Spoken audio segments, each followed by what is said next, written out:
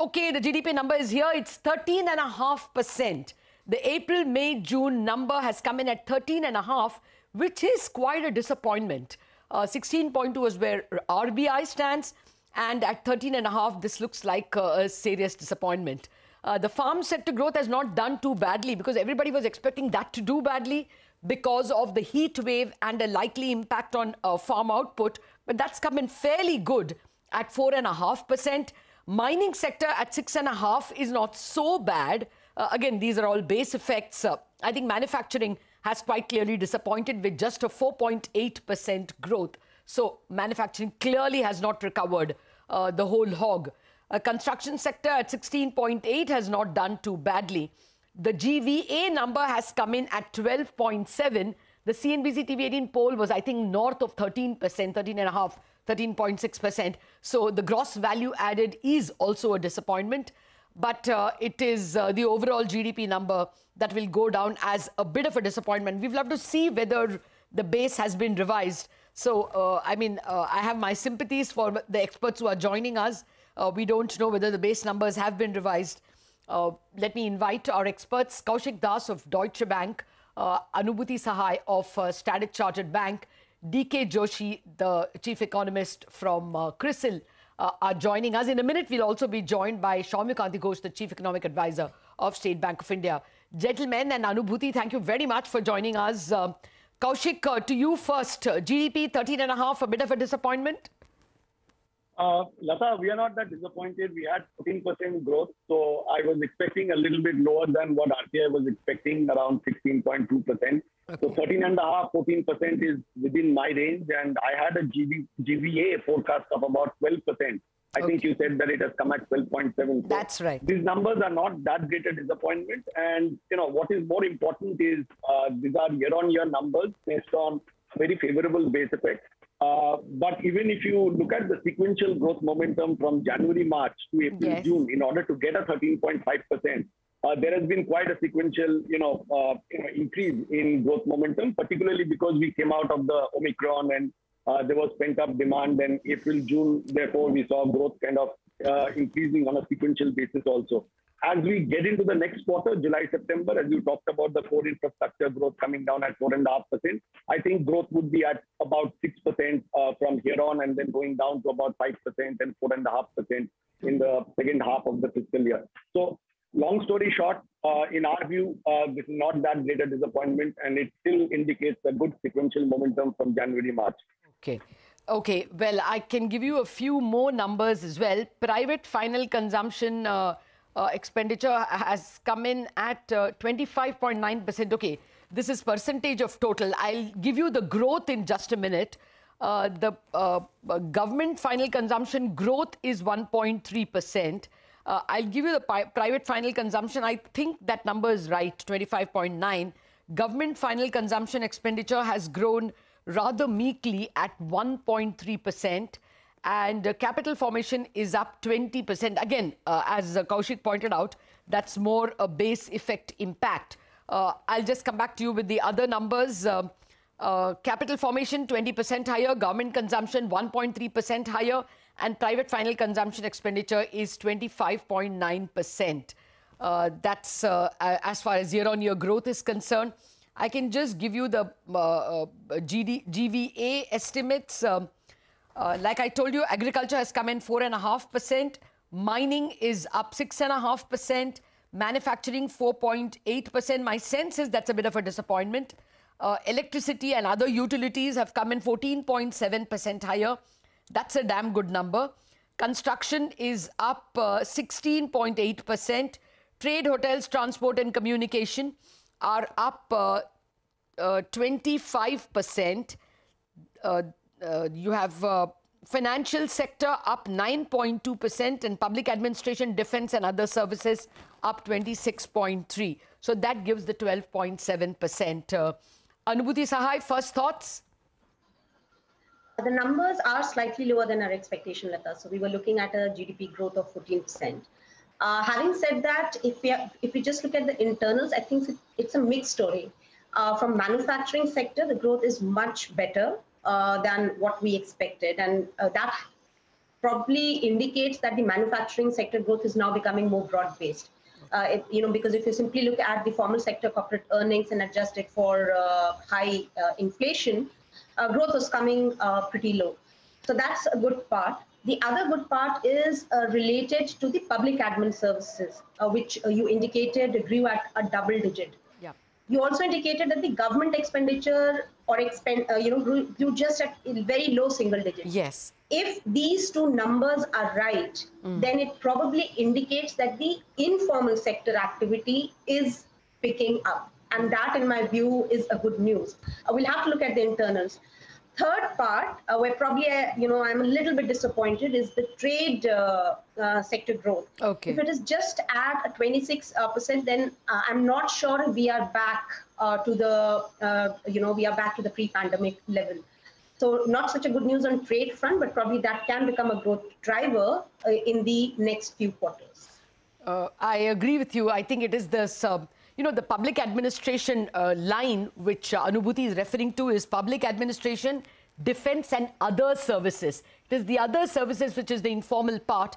And as she points out, if government final consumption expenditure is not too good, then the public ad number is probably contributed to by the other services, which could be personal services in formal sector, and that could be a positive.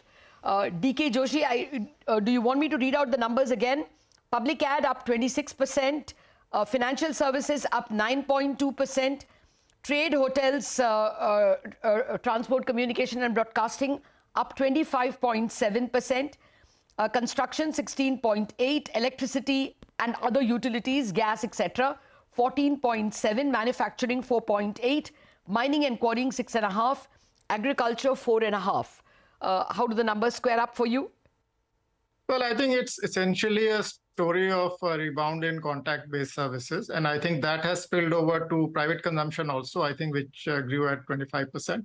Apart from that, I think the momentum in utilities has been there right through the pandemic. So I think it's not a surprise that that utilities have done pretty well even in this quarter.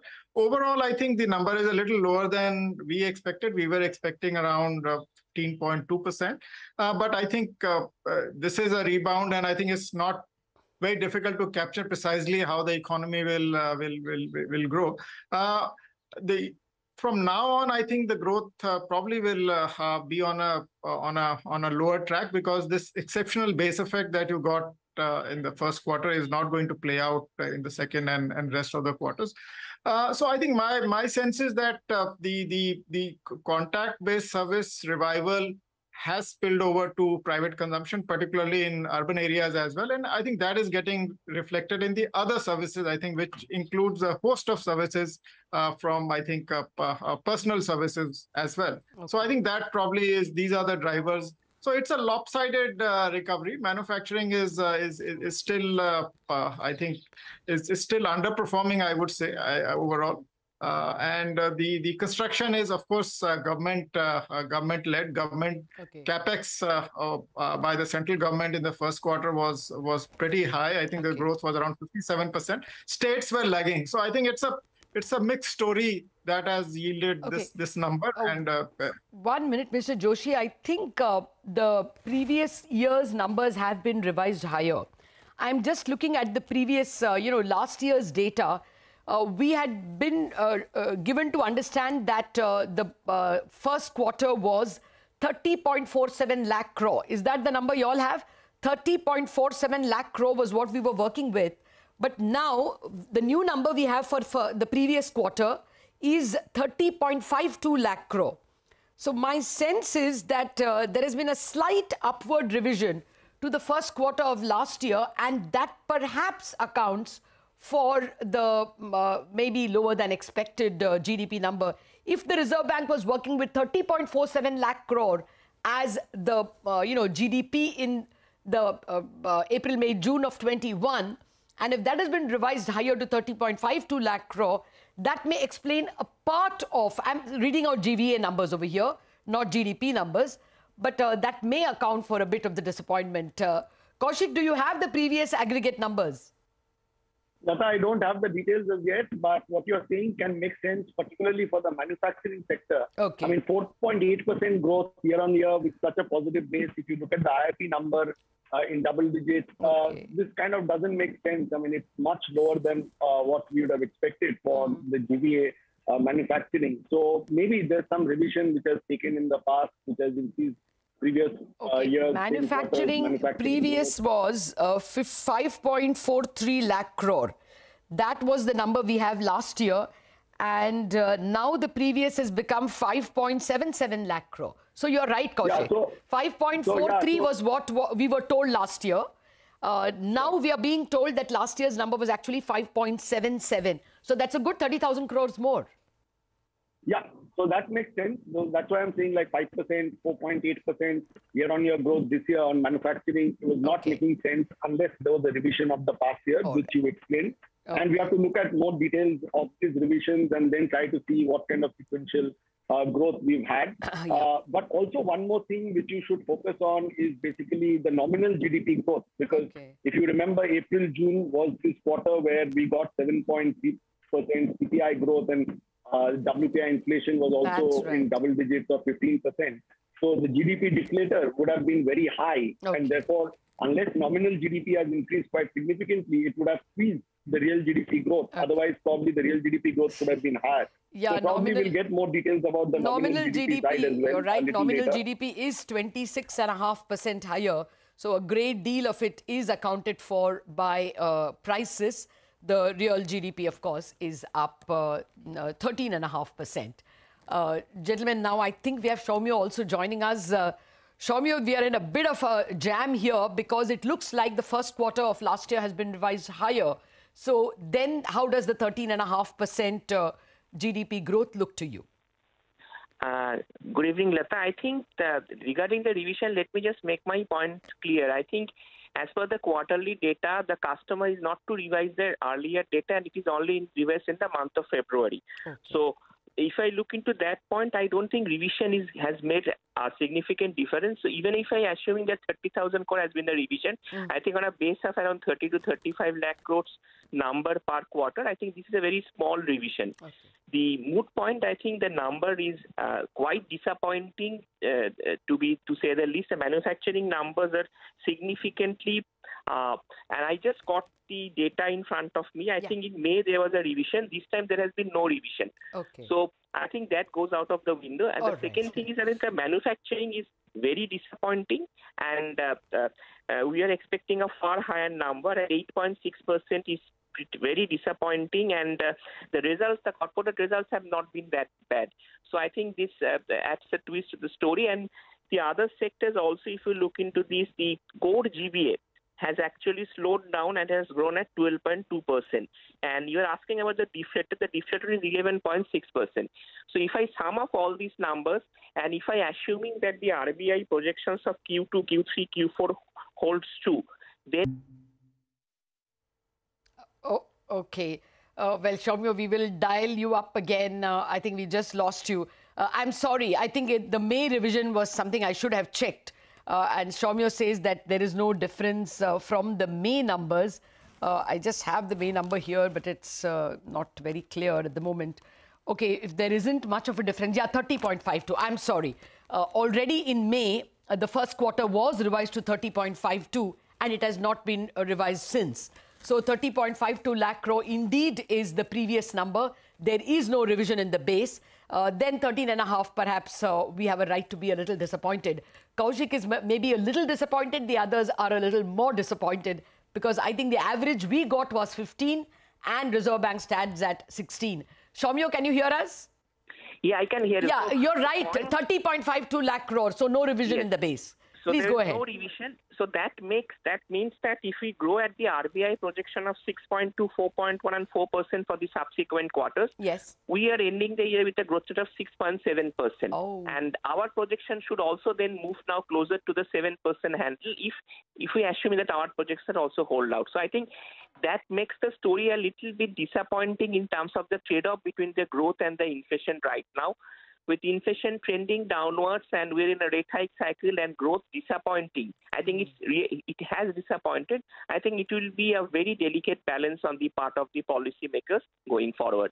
Oh, this is not looking very good at all. Now that 13.5 number looks genuinely disappointing, as Soumya is explaining.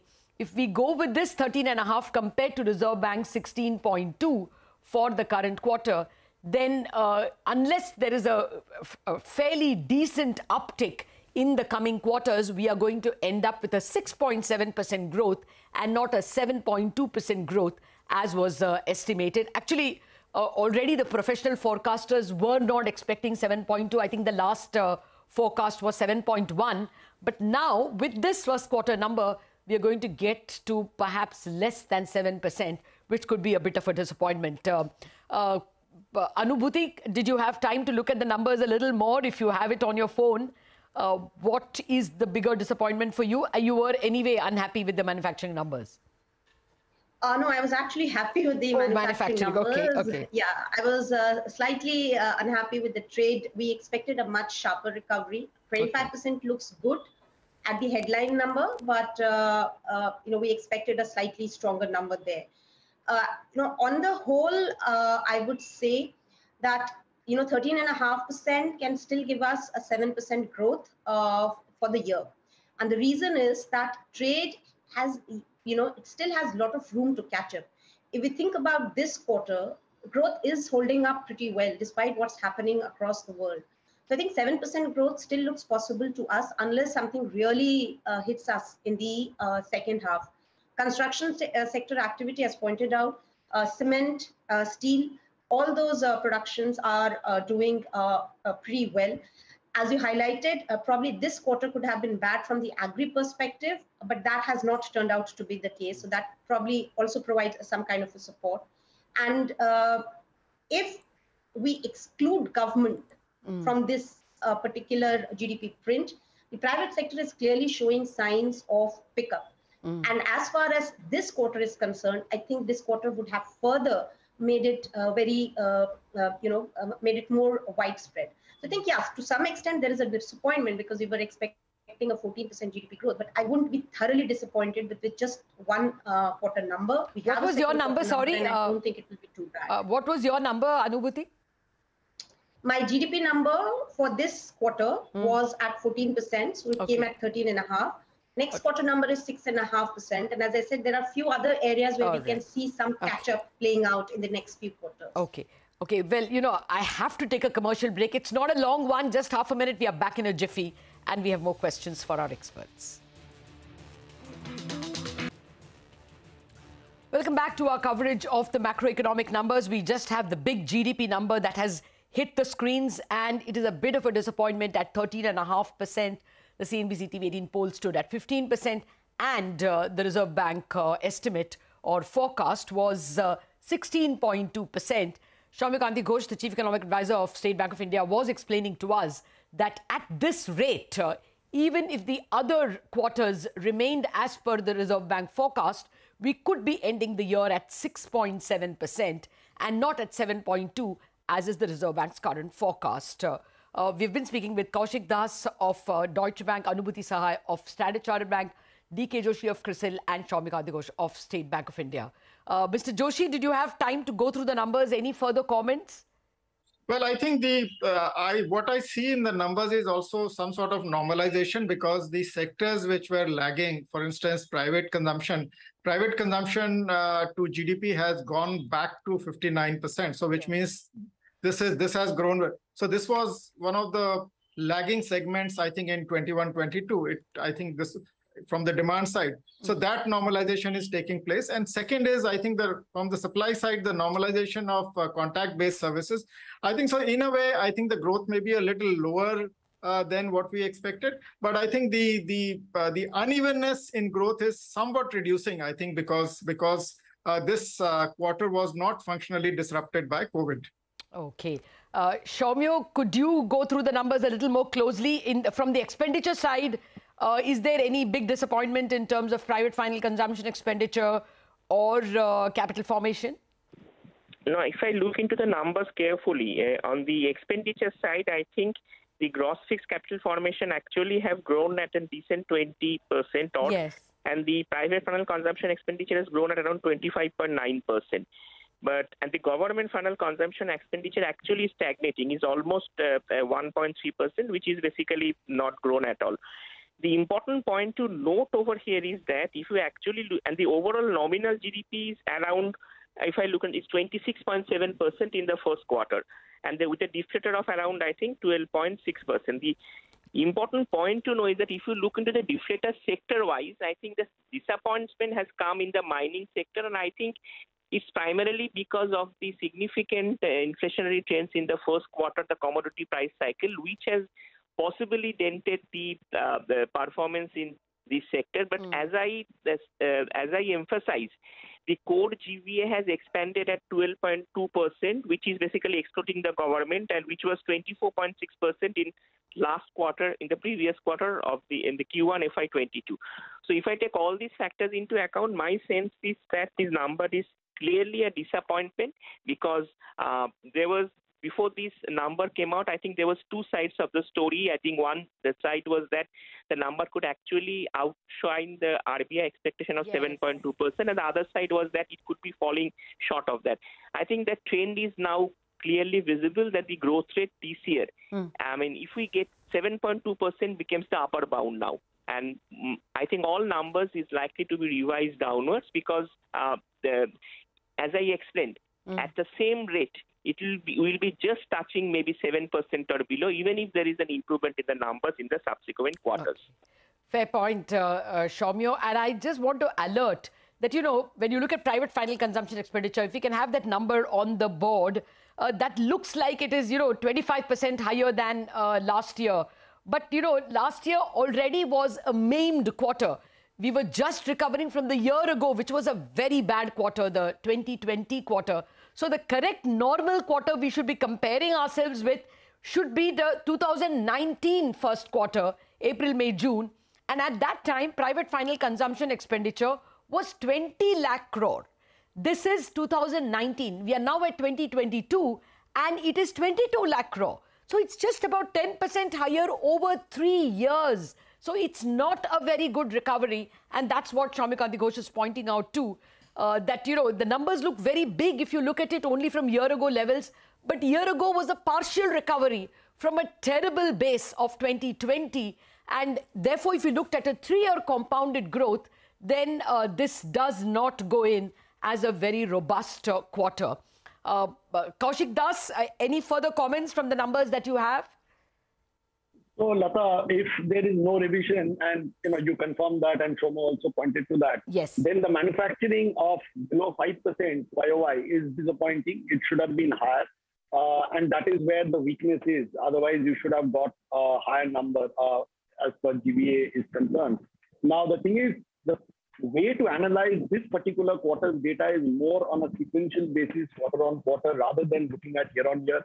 Year on year will not give you the whole story. And given the volatility in GDP data, I think 13 to 15% growth range, we should not, look into too much details and trying to think like why it is down a little bit here and there, because India's GDP data can be very volatile and we can have revisions later and we can be, anywhere in that particular range. Okay. So as far as the range is concerned, with what you had as consensus and what we've got, 13.5 to 15%, I think doesn't change the narrative that, we are in a sequential kind of up move in April, June compared to January, March. Correct. But as we head more into the second half of the fiscal year, growth will start slowing down, and more so in FY24 as RBI's rate hikes start impacting, as the global economy slows down more. So seen from that perspective, I think it is also with respect to what expectations each person had with respect to this forecast. Like I had 14%, so I'm not that greatly disappointed. I got 13.5%. And our FY23 growth forecast is 7.1%. So I think that is broadly in line with what Anubhuti said. Okay. So you are still have 7%, Kaushik, 7.1%. yeah, Kaushik, I just want quick comments from everyone on whether you will change your full year forecast. Soumya, you think you might at this moment change your forecast, right? Yes, our forecast will be revised. We'll look at the numbers closely. Okay. So there'll be a downward revision in our forecast. Fair enough, fair enough. That should be, let's see what the Reserve Bank itself has to say when they present their data ahead of the next policy. Dr. Joshi, will you be revising it either ways? Well, it does create a downside bias, but we'll have to do the math before we come out with a number. Fair point. So downward bias from two experts. Anubhuti, yourself? We'll maintain 7% growth. Okay, that 7. looks pretty good to us till now. Kaushik, you're standing at 7.1 and you don't change. No, I mean, I think it's broadly in line and no need. And next quarter, we are looking at 6% and then 5%, 4.5%. So it's broadly in line with our forecast. Okay, so your second half is stronger than what the Reserve Bank expects, and therefore you think we will make up what we have lost in the first quarter. Gentlemen, thank you very much. Shaumyo, Mr. Joshi, Kaushik and Anubhuti, thank you very much for staying up for us on a holiday, and a very important holiday in Mumbai, and analysing the numbers for us. To summarize, the numbers are a disappointment. They are lower than the CNBC-TV18 poll, which itself at 15% was lower than the RBI projection of 16.2%. And the experts believe, Soumya Ghosh in particular, that if you go with this kind of a number, first quarter number, the full year GDP number may have to be revised below 7%, probably 6.7 or thereabouts. Mr. Joshi also believes there's going to be a downward bias. Anubhuti and Kaushik Das are standing at around 7% and they may not revise the number. But there is a very good chance that this year we may not make it to the 7% mark, which is a bit of a scare. The other scare, of course, is that there could be a global slowdown. You know, China's not picking up as much as was expected, and the US also could slow down, going by the pace of rate hikes that Jerome Powell is talking about at Jackson Hole. If there is that kind of a global slowdown, then perhaps 7% could be a challenge for other reasons as well. The first one being the arithmetic challenge posed by the first quarter. So we wrap up on the note that the GDP numbers are slightly disappointing. Thank you very much for watching. There's lots of news and updates lined up for you.